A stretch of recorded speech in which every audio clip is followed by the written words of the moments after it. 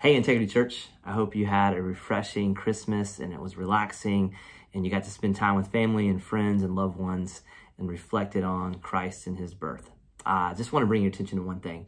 This coming Sunday, we are not having in-person gatherings. It's going to be an online service and it's going to be at 10 o'clock. And so I want to invite you into that. Typically at the end of the year, it almost feels like, hey, we're not in a series, we're in between the year. Why even pay attention? Or maybe we're like a little bit disconnected.